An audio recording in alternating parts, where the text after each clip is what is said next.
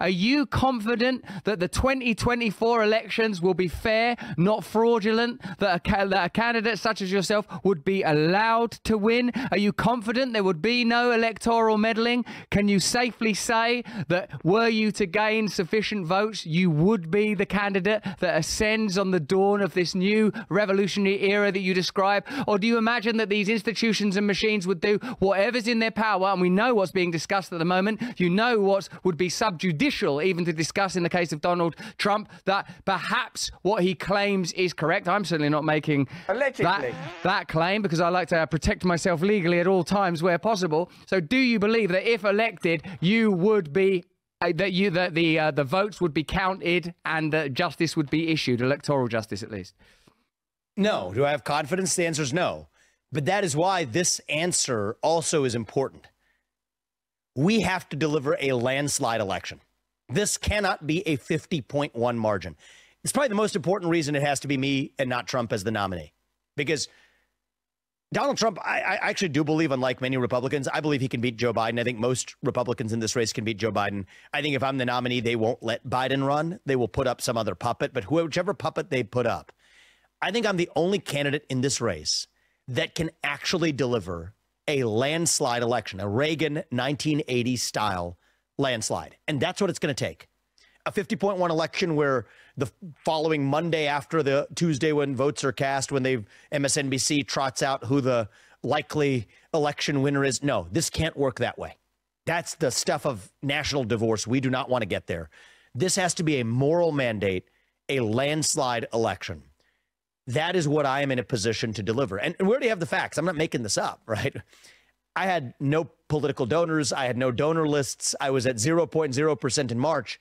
The threshold for making the Republican debate stage, with which others like Vice President Pence just barely skirted past, was 40,000 unique donors. We have over 70,000 already, but 40,000 of them are first time, 40% of them is about 40% of the donors I have are first time ever in their life history donors to the Republican Party.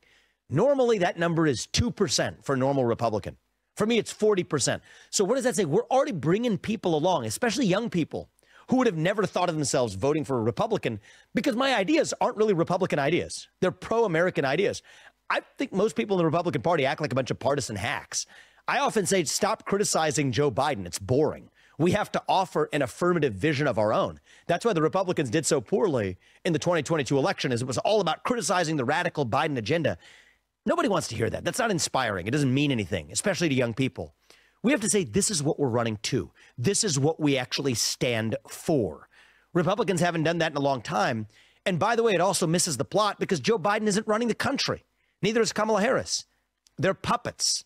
It is the managerial class and the deep state that's actually running the show. And so we have to explain to the public why you can't just reform that deep state. We have to shut it down. How shutting it down will revive the economy, will make your life better, put more dollars in your pocket. More importantly, restore accountability in government, restore a three-branch constitutional republic that we fought a revolution for, that our founding fathers fought for.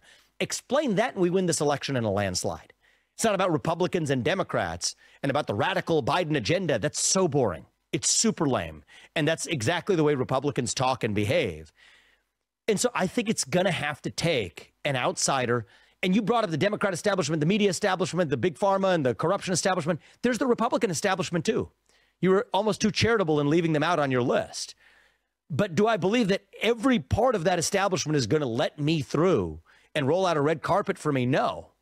They're going to try to build the wall to keep me out. They already are. But I think it's going to take, we the people get to decide who runs this country. We live in a moment where that has to be decided by a landslide margin. And I'm the only candidate by far who has even a chance at delivering it.